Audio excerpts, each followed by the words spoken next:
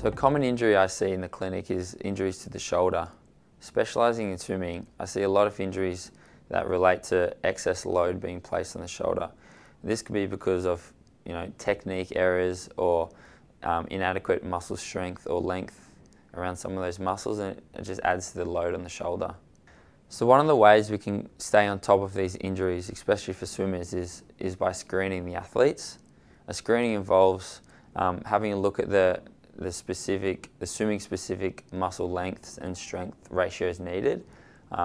We can look at these with specialised measurement equipment to give us objective measures to help to monitor the load. Another thing we do with the screenings is we can have a look at the distances and loads that you're currently doing and match them up with our assessment findings, and then using that to determine if the load you're currently doing is too much or too little to help to prevent injury but also increase performance.